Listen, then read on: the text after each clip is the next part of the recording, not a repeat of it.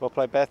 5 under, into the lead by a shot, just what the doctor had ordered. Yeah, it was a little bit of a slow start, so I was happy with my back nine. 31 is always a nice score coming in. And on the 9th, it was 3 birdies in a row. Yeah, I reached the 10th, which was handy, and 2 putts for birdie, and then I hit a really good shot in the 11th and holed that as well. So, and the 12th's a tough hole, so I was happy with the par. As we discussed yesterday, you enjoy playing in Spain. You've had a second place finish here once before in this event, actually. Yep, yeah, I particularly like this area. It does really remind me of Southern California, which is where I'm from. So, yeah, I mean, I love it. And looking ahead to tomorrow, obviously it looks like Azamunos will be your main rival. What are your thoughts? I mean, I'm looking forward to the day. Atha is like a lovely girl. I enjoy playing with her. So I'm just going to keep doing what I'm doing and hopefully come out on top. Good luck to you. Thank you.